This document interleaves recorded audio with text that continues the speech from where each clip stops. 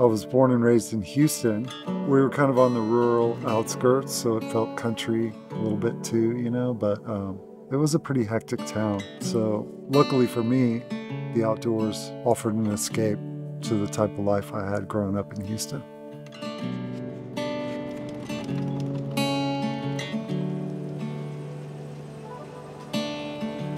In college at UT in Austin, I had a really bad injury. And as a result, I felt like I needed to get into a more sustainable pastime where I wasn't going to hurt myself anymore. And I was watching fishing shows in particular, like Walker's Cay Chronicles came on with Flip Pallet, and I was like glued to the television. They were using fly rods in saltwater. It didn't make any sense to me. So I looked up in the phone book and found the Austin Angler right down by the Capitol in downtown Austin. I'd managed to make it up the stairs with my crutches. I was really taken in by how kind the people in that store were. And I think that was a big reason that I committed to it, because I felt so welcome into this group.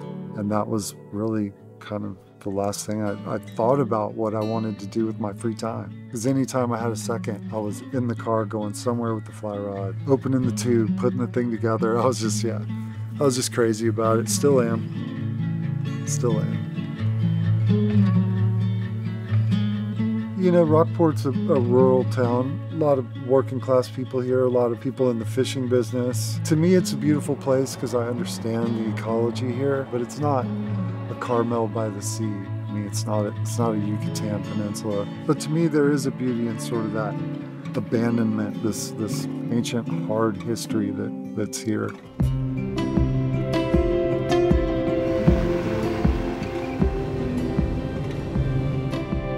The things I enjoy are very specific, and I really enjoy like the finest equipment. I live my entire existence outside. For me, you know, you go out there, you use the finest pulling skiff made to pursue redfish with the finest fly rods and reels. And then after you're successful, you sit down, you get a cold drink out of the best cooler made, and you turn on some rock and roll or some good old country music on a Turtlebox and sit back and float. It feels like the top of the mark.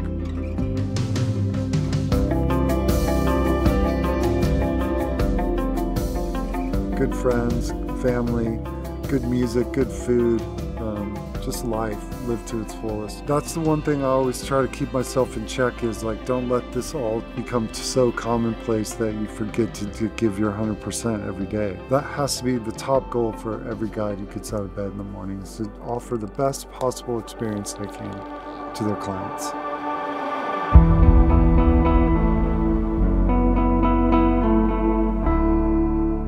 You know, I was very fortunate to somehow like just have this feeling about myself that I'd be okay no matter if my friends are worried about me. And I always trusted something in my gut that told me like, this isn't it. Keep looking, figure out what it is that you're put here to do. You know, whether that's guitar playing and writing songs, whether that's using a fly rod, you know, like accounting, whatever it is, like applying yourself to your fullest ability to be as good at something as you can possibly be.